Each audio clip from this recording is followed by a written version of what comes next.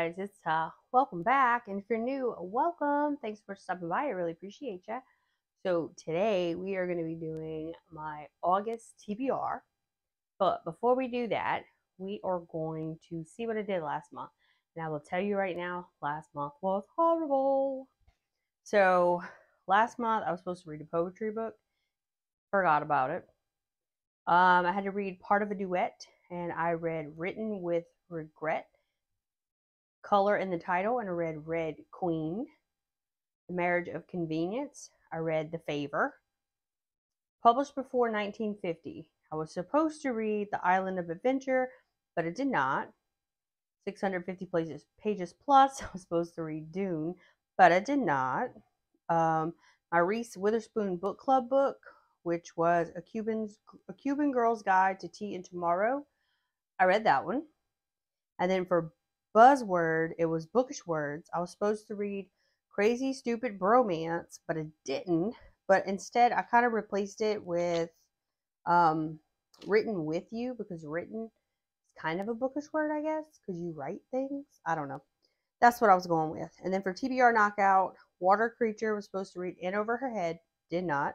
Water on the Cover, that was gonna be The Island of Adventure, did not read it. So overall, not a great month, but I did get a lot of reading done. But I did more mood reading than I did what I was supposed to actually read on my TBR. So, meh, is what it is. Okay, so it's time to start playing TBR Scratch Off. If you've never played it before, quick rundown. We roll these two dice to get a number on the board. We count it out. We scratch it off like a scratch off ticket. And then pick a book to fix the prompt. And if we roll a double, we have to add a roll, and then we start off with 6. So minimum of 6 books, maximum of however many doubles I get. So pretty simple. And if we happen to roll and hit the same spot we've already scratched, we're just going to go to the next one over. Pretty self-explanatory, not hard. So roll number 1. And we got, oh God, a 4, a double right out the gate. So, okay, 1, 2, 3, 4.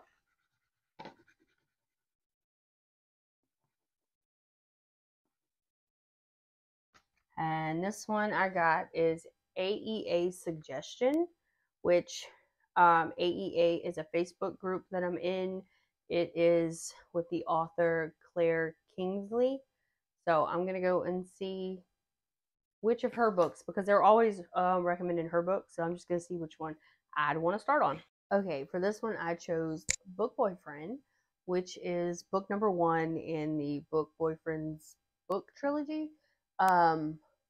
And this one is about Mia, who has met the hottest guy she can ever think of. It's almost like he literally walked off of a novel's page and came into her life.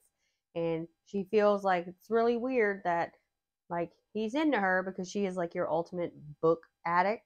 And she doesn't understand like how he can be attracted to her or whatever. And she's like, am I going to get my own happily ever after, or is this like all going to blow up in my face? But then we have Alex on the other hand, who really likes Mia, and he is also hiding something, which is he is a writer using a pen name named Lexi. And little does Mia know, but Lexi is her best friend, online, because she talks to the author. And yeah, now he's like scared she's going to find out. So we get to see what kind of whirlwind of a journey they're going to go on while dating, and if she finds out, how she finds out, and what is he going to do to this girl. I'm excited. All right, roll number 2.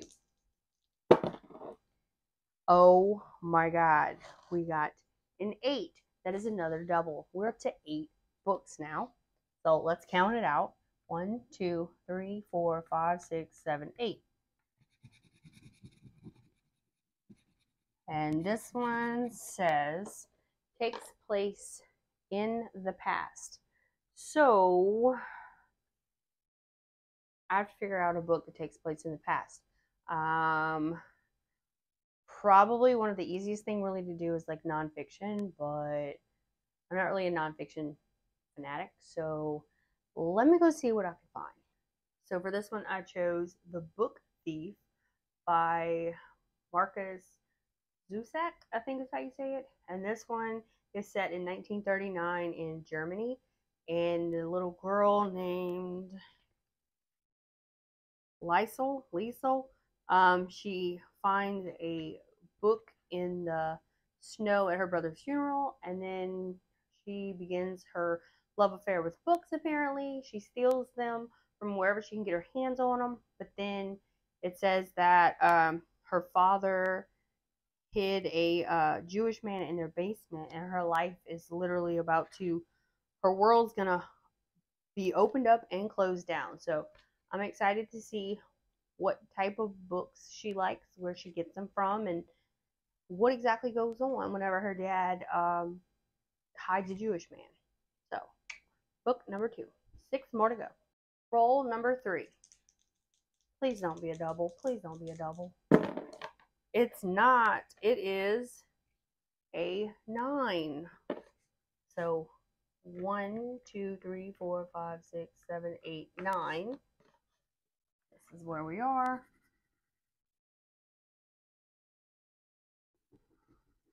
And this one is a rom-com, which it seems like the first one I picked might have fit this category too. So let's go see what rom-coms I have. For this one, I chose A Not So Meet Cute by Megan Quinn. All I needed to know was that it is a modern take on Pretty Woman. I absolutely love Pretty Woman, so I feel like this is going to be super awesome, and it is listed as a rom-com. I've read others of her books, and I like her, so I'm hoping this one is going to be just as good. Roll number 4 out of 8. And we got 11. So, 1, 2, 3, 4, 5, 6, 7, 8, 9, 10, 11. See what we get.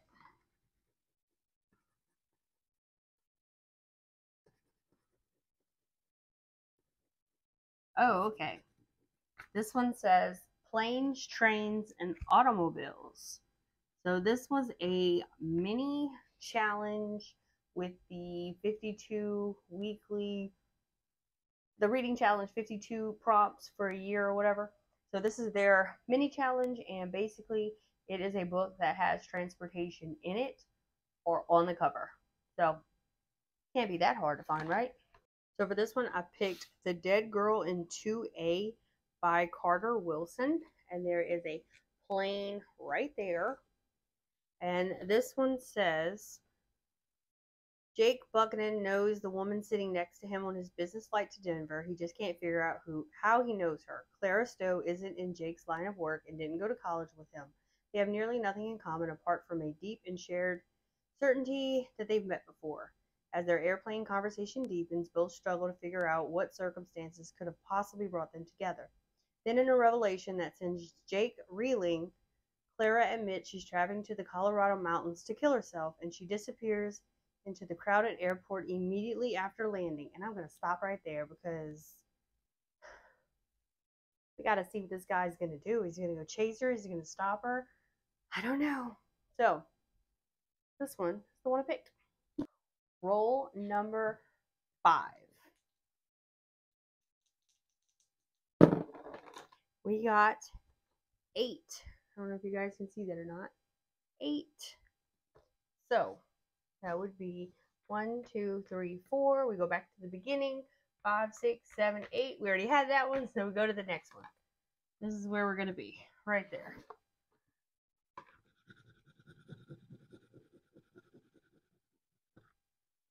All right, we have a sci-fi romance. No clue, but we shall find something. So for this one, I'm going to pick Cress by Marissa Mayer. This is the 3rd book in the Lunar Chronicles series. The first one is Cinder, the second one Scarlet. The first one is about Cinder, who is a awesome mechanic, and she's also a cyborg because they're in New Beijing, and there's humans and cyborgs. There's all kind of stuff. So we get to follow her journey as she gets intertwined with like the prince. And then, like I said, this is book 3. So there's a lot that happened between 1 and 3. So I'm excited. I have 3 and 4 left. I think there's only 4. There might be 5. Maybe 4. I don't know. But I'm excited to continue it and hopefully finish it soon. All right. Roll number 6. This was supposed to be my final roll, but I got 2 bonuses already. But this will be the last or official roll, I guess. The only way I can get more than 8 rolls is if I hit a double now. On my bonus ones, I'm not going to count it if I get a double because I'm already in the bonus at that point. So, roll number 6. And we got a 6. So, 1, 2, 3, 4, 5, 6.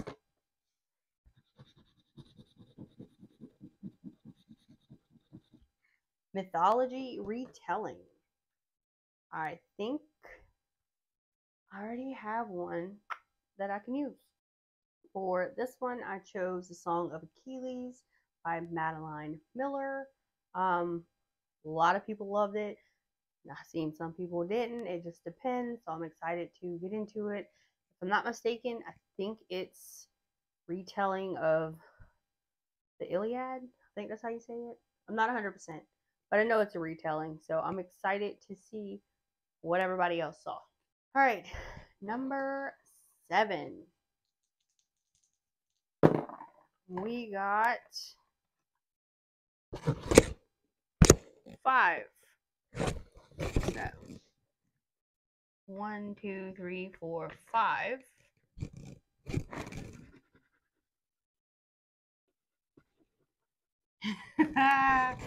We got poetry again.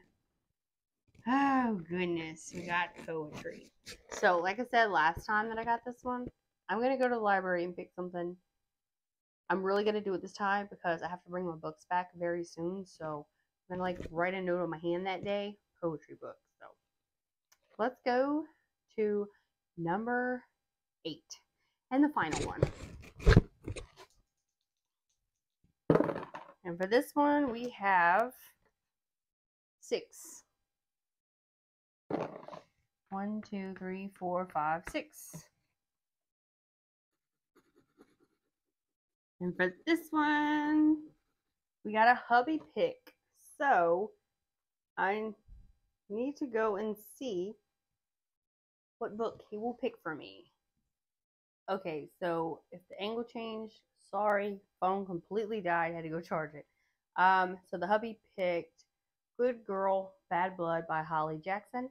This is the second book in this series. The first one was A Good Girl's Guide to Murder, and that one was about Pip, who is a senior. She decided to take a look at a case that was in her town, a murder case, and that was going to be her senior project. And she started looking at it, and things didn't quite line up the way she thought they should have. But then also somebody doesn't want her looking through it. So she is trying to figure out like if the person that they charged is innocent or not, but also she has to keep herself alive. So this is the second one to that. I really enjoyed the first one, so I'm excited to see what the next one is and hopefully finish the whole series one day. All right, so the next thing we're going to do is pick a Reese Witherspoon book club book. This is all the books that she's recommended for her book club list since the beginning. I'm trying to read through them. So orange is adult and the hot pink is young adult. So let's pick one. Go with this one. Orange. Still Lives by Maria Hummel, and that was from August of 2018. So let me see what this is about. So this one is about Kim Lord. She is a avant-garde figure, feminist icon, and agent provocateur in the LA art scene. Her groundbreaking new exhibition, Still Lives is compared of self-portraits depicting herself as famous murdered women. The Black Dahlia, Chandra Levy, Nicole Brown Simpson, and among many others. And the works are as compelling as they are disturbing, implicating a culture that is too accustomed to violence against women. As the city's richest art patrons pour into the museum's opening night, all the staff, including editor Maggie Richter, hope the event will be enough to save the historic institution's flailing finances. Except Kim never shows up to her own gala.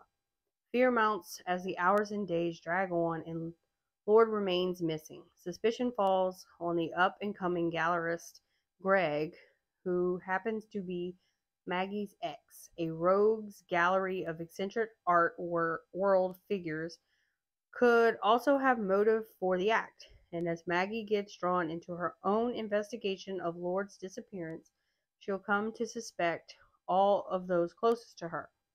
Set against a culture that often fetishizes violence, Still Lives is a page-turning exodus in the art world's hall of mirrors and one woman's journey into the belly of an industry flooded with money and secrets. Okay, so this one seems pretty interesting. I'm excited. So, the only other thing we need to talk about is buzzword, which this month buzzword is item or object. And that can mean an item or object on a book. So for that, I have chosen the Book Thief. Book is an item, so that one fits for that. And then for my TBR knockout, one of them is to buddy read a book. So me and my friend, we're going to be reading The Oceanography of the Moon by Lindy Vanderhoff. And this is a Once Upon a Book Club book box. So we're going to be unboxing. I'm so excited. Fate brought them together. Will their past tear them apart? And then the other one for TBR Knockout was read a nonfiction. So for that one, I chose Mary Poppins She Wrote, The Life of P.L. Travers by Valerie Lawson. And this one on the back says biography and autobiography. So, this is going to tell us all about P.L. Travers, what she did, where Mary Poppins came from, etc. So I'm pretty excited because I absolutely love Mary Poppins. So we're finally going to get it read. All right, so we have The Book Thief, The Oceanography of the Moon, Dead Girl in 2A, The Song of Achilles, Mary Poppins She Wrote, a not so meet cute book boyfriend, and Still Lives, plus the poetry book that I'm going to get from the library. So we got and I forgot about her. We have her. So we've got a good bit of reading to do. Hopefully August goes better than July did, because like I read a lot, but again, it wasn't off the TBR. It was more mood reading than anything. So I hope you guys enjoyed. Thanks so much for watching, and I will see you all next time. Bye, guys.